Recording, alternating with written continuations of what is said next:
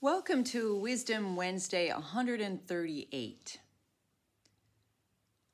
A paradigm shift is the alternative. Question. Everything, it seems, personally and globally, is undergoing a major breakdown. The money systems, the health system, the school system, governments, corporations, so many more areas in life. They're all breaking down. Our relationship with each aspect of reality is changing fast. Everything that seems stable and secure to support trust in our community and governments is now confusing and shattering our beliefs.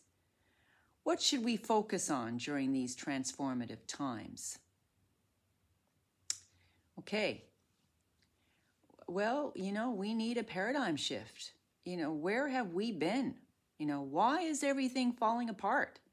We need to take hold of this ourselves. We can no longer depend on these external systems. And we have this issue with otherness.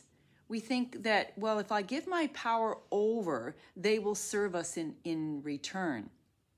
If I give my power over to the governments and this and that, and the education system, the medical system, the government, we have an innate sense of just passing our sense of responsibility outside of us. And that is not healthy. We have to be 100% responsible for our own experience and the life that we live. And just slowly, it's been creeping in. We've been giving our power away. So the paradigm shift is to think locally, to think that, well, let me work with my neighbor. Let me interact with my neighbor. Let me see who's in my local community, and let's see if we can work something out together.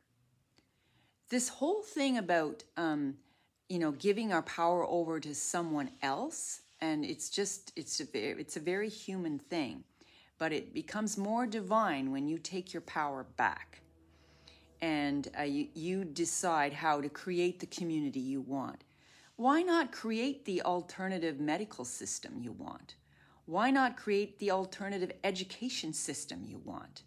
Why not create your own local governing system that you want to have? Why not create a huge picture in your head about how you want to live your life in a community?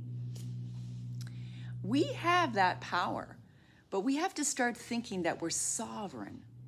We're beings that have natural rights, and that our rights are ours. And then we can choose who's going to govern us.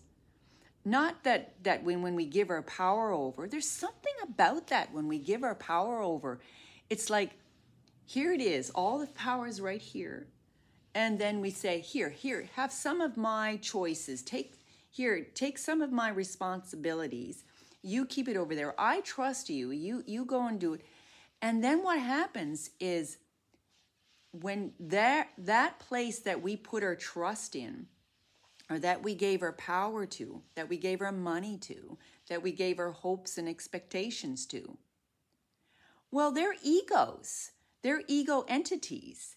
They're just going to simply get filled up with all this energy and power that we gave them. And what are they going to do? They're going to turn around and use it against us. Hello, we got to wake up. We should never do that. We have to be more included. We have to be more engaged in our local communities. Get more engaged in our schooling system. It doesn't have to be a global system. Where is that idea coming from? Maybe we need to reduce and get smaller, not bigger. Get smaller and more quality in the way we relate to each other. We need to know who our neighbors are and raise consciousness with the people next to us in our community. Get excited about getting to know them. And include the elders, include the children in these decision makings. And the money system. Like all our money is going to, these banks and these money, the banksters. And what's wrong with having an exchange between two people? Why do we need to use their money? What's wrong with learning in our school system the things that are useful in our life? Like how to relate to people, how to have a relationship in a couple dynamic, how to relate in a family. Why not learn, non-violent communications for our community and base our community on that type of communications? The medical system. Why do we have to have like a global, why not have smaller, doctors and nurses and alternative care practitioners, in a local system where we can access them and that everyone is taken care of? Why do we need these big systems? Like we need to shift, but we also need to come together and put our own thinking caps on. And the children, we need more inventors. We need thinkers, independent thinkers. We need more artists, leaders. That can come from us. So it's not them. It's us. We have to think me, us, or what's locally around here and pool the energy together and get excited, get passionate. Say, hey, I want to know more about you in my community. Hey, I want to share something. I want to gift something. And feel the heart in our giving instead of, does everything have to come through money? Like, what about sharing and loving and compassion? And I feel wealthy because I have so much to give, so much energy, so much talent, so much artistic skills. I have so many things that I know how to do.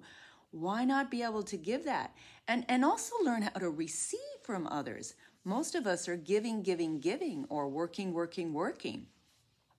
Maybe we can take time off and receive and get the fulfillment that we want. Because what do we really want? We want fulfillment with each other.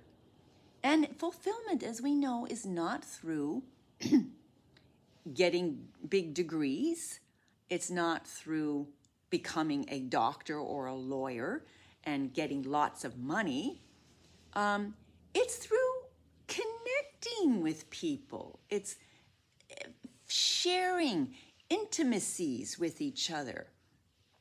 Through beautiful communications, listening and articulating what's really going on inside. This is what fulfills us in life. So the paradigm shift is to think more about how to create a fulfilling life within a smaller community base. We need local currency, local education, more farming, more foresty, children going out into the forest, more alternative medication, and preventative health. We need to think more like that, eating healthy. There's so much more. A paradigm shift is really the alternative to what we're experiencing as everything is collapsing now in our society, in our world.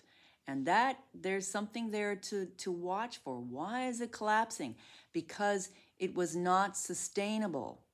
What's sustainable? If we look into our history and our past, sustainable was those smaller communities who had to. They forced, you could say, but they decided to work with what they've got and made it work. So there's so much more to share, and I'm really, really passionate about community. So if you ever feel like you want to talk more about these alternative ways, give me a shout. Until then, see you in next Wisdom Wednesday. Bye for now.